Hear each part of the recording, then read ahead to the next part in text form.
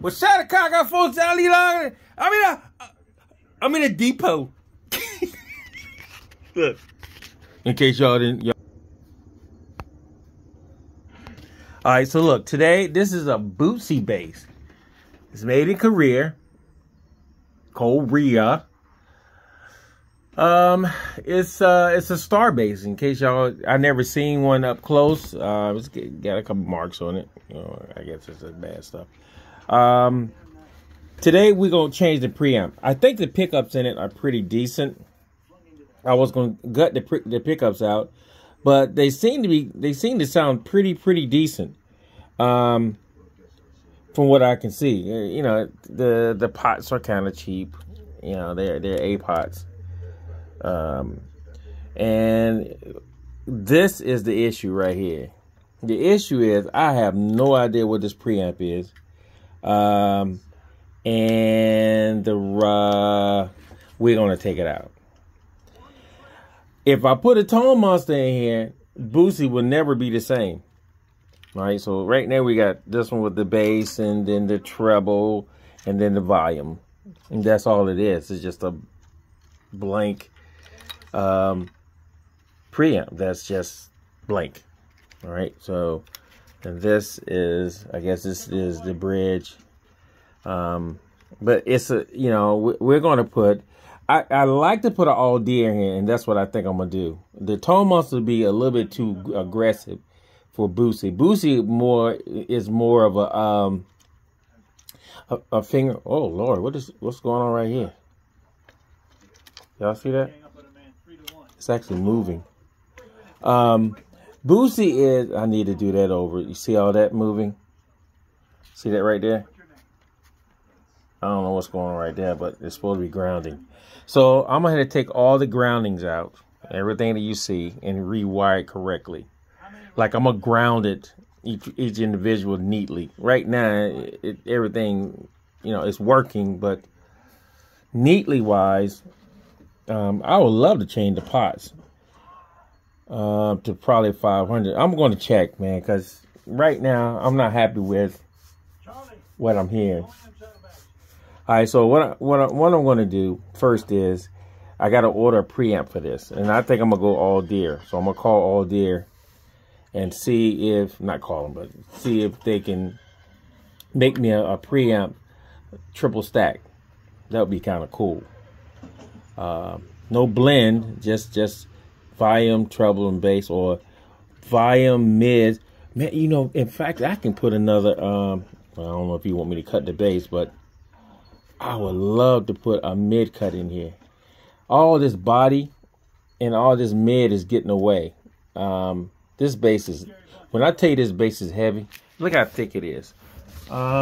Basically, this bass is right around an inch. Wait, y'all saw it before I saw it. An inch and a quarter deep. This thing is an inch and a quarter deep. And by it being an inch and a quarter deep all the way around, that's a lot of wood. And it's heavy. All right? It's extremely heavy. So, I want to do some things to it. Because I want to. I wish I could change the pick guard. Let's look at the pick guard. The only reason I can't change the pick guard is because the pick guard is mounted into, the bridge is mounted into the pick guard. Now, Rockfields, I never heard of them, so I'm going to look them up.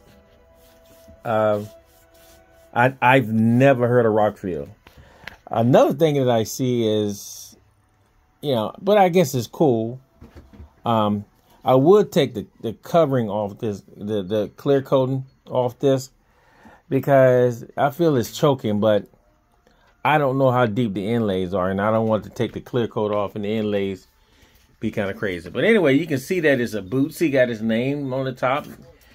I don't even think it's a brass bridge. I think that's aluminum or steel. I'll go with steel. And the tuners are got off. And it's by Traben. A lot of you guys know Traben back in the day. Oh, it's missing a knob. I think it's in the bag. But this bass with this pick guard is extremely heavy. this thing is beasting. I wish I could take this bridge off, but like I said, I can't because it's mounted into the pick guard. The pickups I'm gonna do my research on, because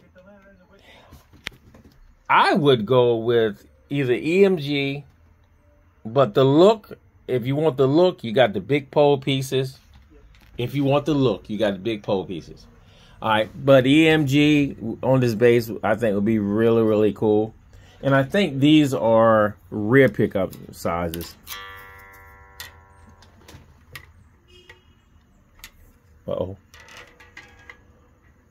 4-inch. Yeah, they're about 4 inches. 4 inches exact. So I may get some made for this, which would be kind of cool. Or I just, you know, put Barks in there. Barks would be kind of cool in this bass too, because it's so heavy. And you need, for Bootsy kind of thing, he doesn't do a lot of plucking. He's a fingering guy, and he uses electronics and boxes and stuff like that. So I basically got a lot of work. I need to sit with her for a couple of days. Once I sit with her, whoo, did you cuss?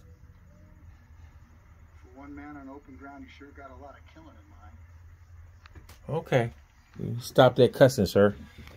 So I'm going to lay with her a couple of days and see what I can come up with. A lot of things I like to change on this bass. I think the pickup sounded cool when I plugged it in, but that's about it. It sounded cool. I need them bad boys to knock the walls down. It's 100 of them. It's 1, 2, 3, 4, 5 pickups, which is about 100. Look. 5 times 5 is 5, 10, 15, 20, 25. No, it's joking. But it's a lot of pickups in it. And my customer wears this kind of high. So I'm going to leave the setting where it is. But I'm going to play with these pickups for a couple of days. And I'm going to see if I want to put something else in it. Because I'm definitely feeling something else. Unless the preamp that I put in here excites me. If it excites me, I'll go for it. If it doesn't excite me, no, we're not going to go for it. All right, once again, guys, shout out Kaka, John Lee Line, and HOBO Depot. Peace.